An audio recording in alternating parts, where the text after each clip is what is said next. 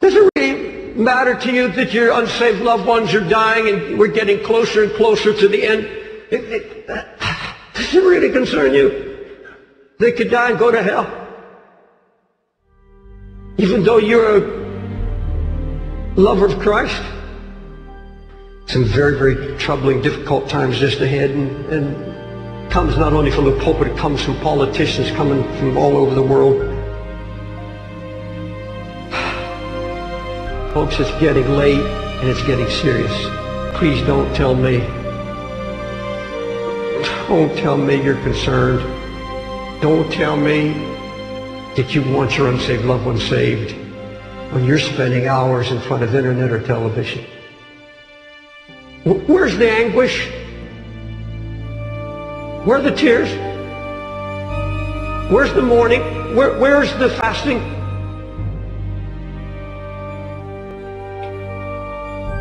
Where's the getting up in the middle of the night? Prophet Amos cried out to such, woe to them that are eased in Zion, eating, chanting their music, but they're not grieved for the affliction of Joseph. And in the original Hebrew root word, they are not agonizing in prayer over the ruin in Joseph or Israel. They're not agonizing. They're not in anguish about the conditions. Comedy, yes. Happy singing, yes. Eating, fellowship, good time, yes. Weeping, anguish, praying, fasting, no, no, no. Do not have it. Where's the confessing of your sins and of your children, confessing your children's sins before the Lord, or your mate's sin before God? Because this is exactly what Nehemiah does. He confesses his sins and the sins of all the people. And then he says, we have sinned. I have sinned. And then he said, we have sinned. See, when Nehemiah heard of the ruin and destruction, he never asked why. Why can a holy, just God allow his city to go to ruin? Why were so many dispersed? Why were so many killed and murdered? He didn't ask the question that we're asking in America today. Why did God allow the towers to fall and over 2,000 people died in the crash? How could a loving God, and folks, I share what Pastor Carter said today, the holy anger that arises in my heart when I hear preachers on television or on radio, or hear that they've said on television, oh, God had nothing to do with it. God had nothing to do with it. Don't put it on God. That this was God allowing America to be awakened. God didn't do it. He didn't stop the plans of the enemy because he had a greater purpose. Because there was love for America that was about to slip into everlasting hell. I want to ask you, why did Nehemiah, of all God-fearing men that were left in Israel, why did God share his anguished heart with Nehemiah? Because he was a man of prayer. He was already in prayer. Now I want to tell you something. I believe in destiny. I believe that God chooses men. But God can choose a man and he can abort it just like that.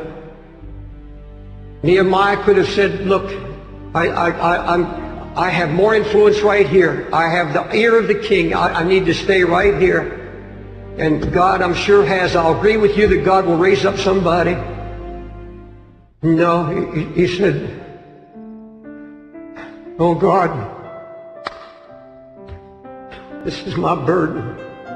Open your heart to me. You see, you either walk away and go back to your passivity and say, I'm just going to be an ordinary Christian, and there's no such thing. Or your heart begins to cry out, oh God, your name is being blasphemed. The Holy Spirit's being mocked.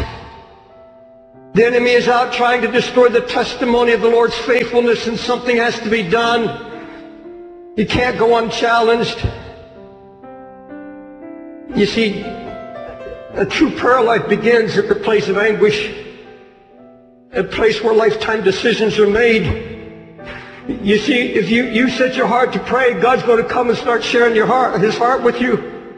He's going to open up His heart. And I'll tell you, there's pain in His heart. But He sees, and so few to hear. He's going to show you the condition of His church. He's going to show you the condition of your own heart. And He's going to ask you a question. What is it to you? What is it?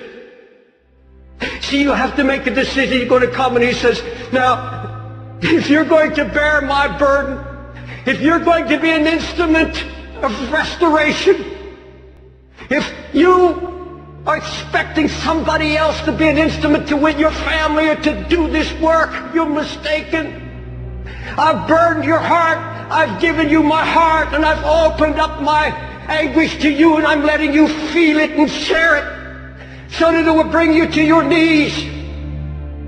And I've never had anything that's been any worth to God in my 50 years that wasn't born in agony.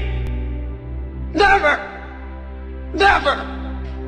And I know that sermons won't do it. I know that a new revelation won't do it. Covenant won't do it. No anguish. No fasting. No prayer. No brokenness. Let's just do it. Nothing would have been done. The walls would have never been rebuilt. Anything you try to do without this baptism of anguish, it's going to falter and fall. It's not going to work. And when you begin to seek His face, you allow Him to melt and break you. You come into this communion with the Lord. Out of that experience, you see, God hasn't called us to live in anguish. This is the birth, this is the womb of something God is stirring, God wanting to accomplish in bringing out of ruin, restoration in your family, whatever it may be. The servant who willingly takes on the mantle of God's pain is the only servant who has the authority and the right to hold God to His covenant promises. We've preached covenant here, but only those who've known His heart, and in those times have allowed God to bring healing, has allowed God to go down deep in the soul and say, oh God, I can't do this on my own, but I'm not going to let my kids go to hell. I'm not going to let my husband, my wife. Oh God, I'm not going to live in this death. I'm not going to live in this lukewarmness and this coldness anymore. God, change me. And when you get desperate before God, you set your heart to seek Him. Then you can hold God to His covenant promises. Look at first chapter verses 8 and 9. Remember, I beseech thee, the word that thou commandest thy servant Moses, saying, if you transgress, I will scatter you abroad among the nations. Now he holds God to His covenant now. But if you turn unto me and keep my commandments and do them, though there were most of you cast out from the uttermost part of the heaven, yet will I gather them from thence and bring them into this place that I've chosen to set my name there. He calls on the covenant made to Moses. He said, here's what you promised, God. And folks, when you allow God to lead you into this place beyond concern, beyond just fleeting emotion, you say, God, I'm going to set my heart. Then you have every right to hold God to every one of His covenant promises. There's going to be no renewal, no revival, no awakening until we're willing to let Him once again break us. I want my heart broken again. Lord, I want you to take me into your heart.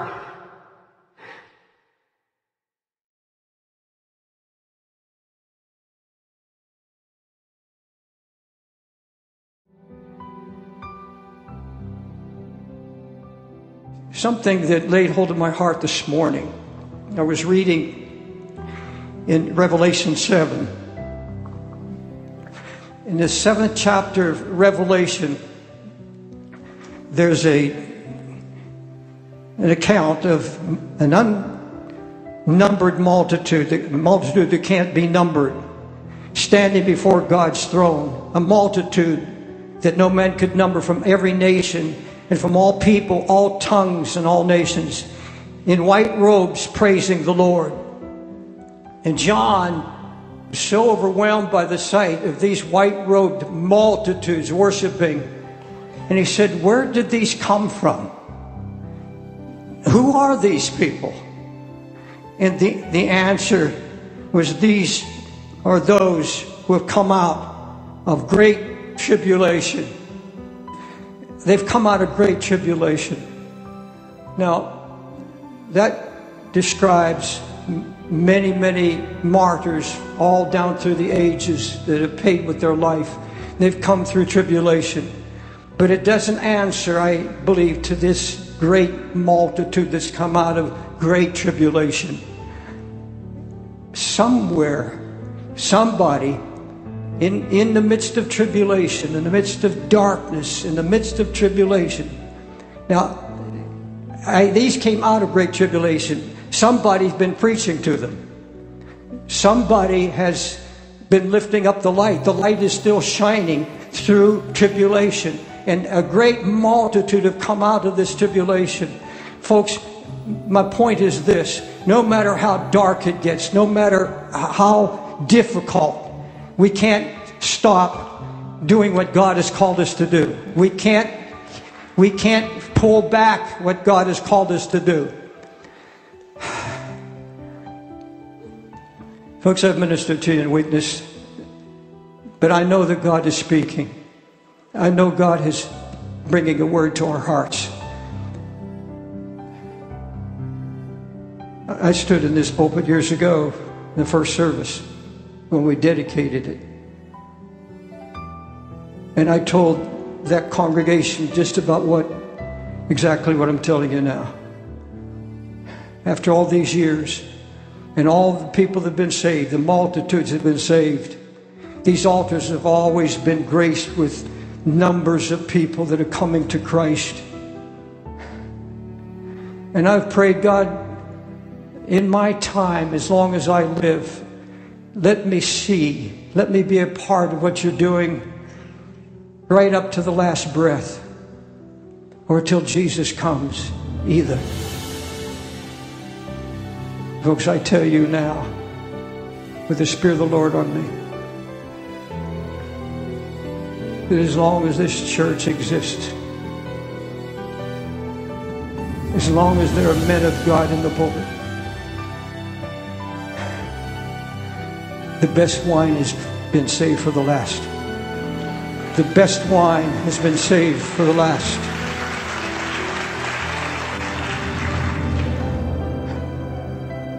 This is God's hour of deliverance. This is God's hour of power.